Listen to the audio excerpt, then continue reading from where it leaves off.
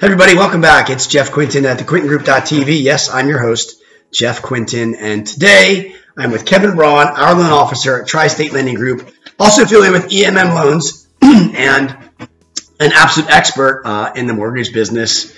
So, Kevin, we talked about a little bit earlier in our team meeting.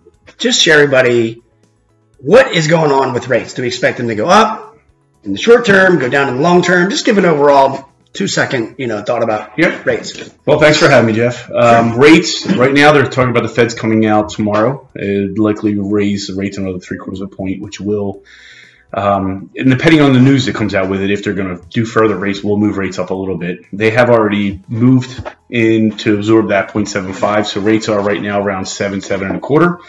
They did come down the last 2 weeks. Hopefully they continue that trend as the bond market kind of loosens up. So rates are still in a good spot from where they were 2-3 weeks ago and a few months ago.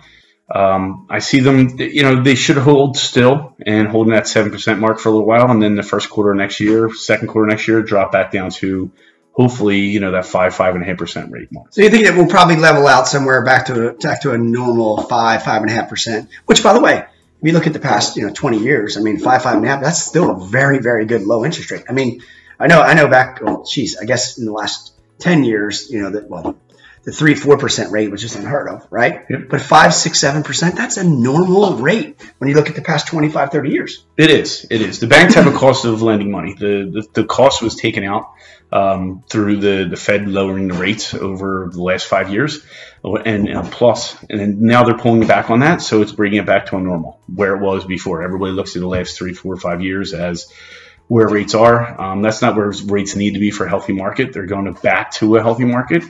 As people get used to it, it'll be the norm. And people have to buy houses. People are going to sell houses. People are going to refinance. And as they get through that, it'll become a normal rate, and we'll move the market forward. Yeah, well, that's interesting. You talk about what's normal.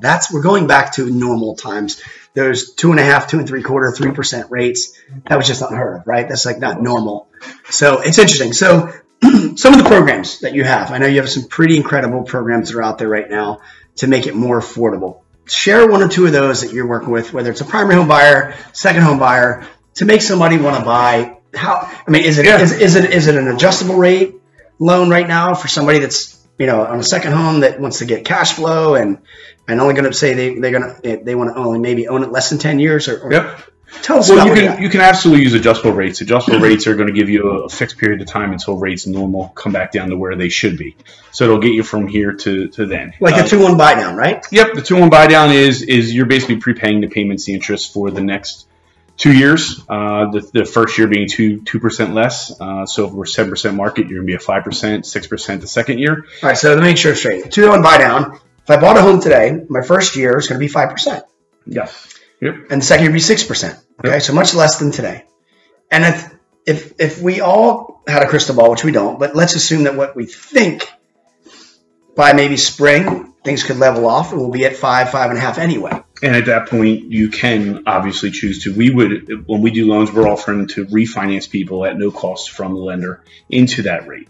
So you're telling me that if somebody today gets a loan with you, and then a year from now, rates cool off for 6 months or whatever it is. Let's say you get in locked in today or whatever, it's 7%, and they go to 5%.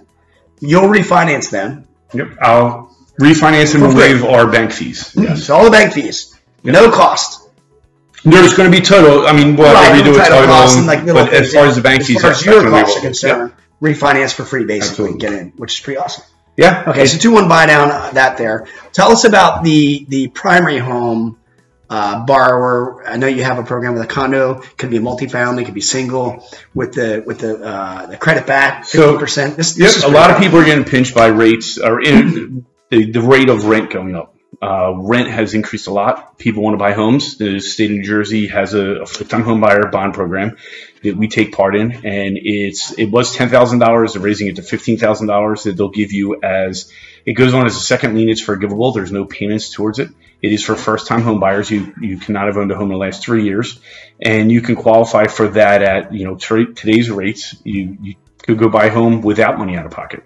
So we can negotiate a seller assist. We can talk about you get the $10,000, $15,000, and it'll get you out of renting into a home.